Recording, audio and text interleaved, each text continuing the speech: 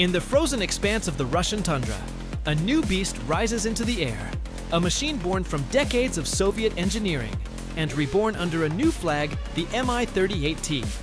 This is not just another transport helicopter. This is Russia's next-generation answer to modern warfare.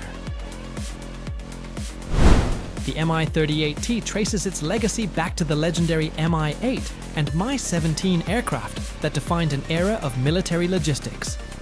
But this is evolution on a grand scale. Stronger engines, digital avionics, and the ability to operate in conditions where others fail. Developed by Russian helicopters under Rostec, the Mi-38T was designed for both combat and humanitarian roles to carry troops, evacuate the wounded, or deliver supplies deep into contested zones.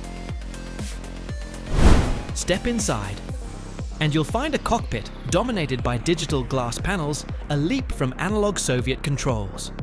Its TV7-117V engines deliver massive thrust, pushing the helicopter to speeds of over 285 km/h, even when fully loaded.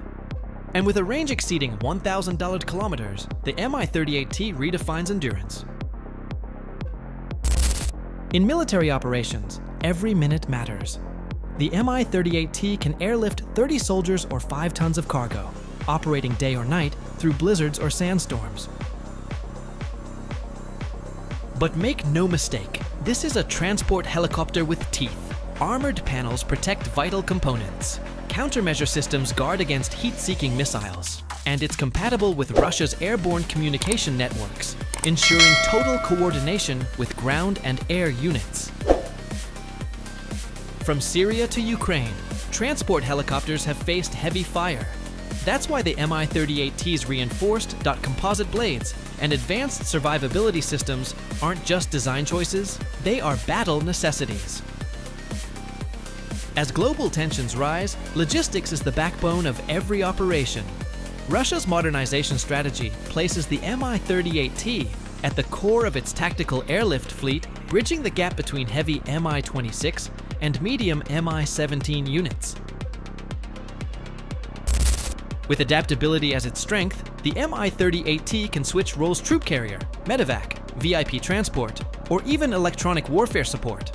A machine ready for every mission, in any weather, at any hour. But in the skies of Europe, NATO watches closely. The West fields its own titans, the CH-47 Chinook, the UH-60 Black Hawk, the NH-90. Each nation pushing limits in speed, payload, and survivability.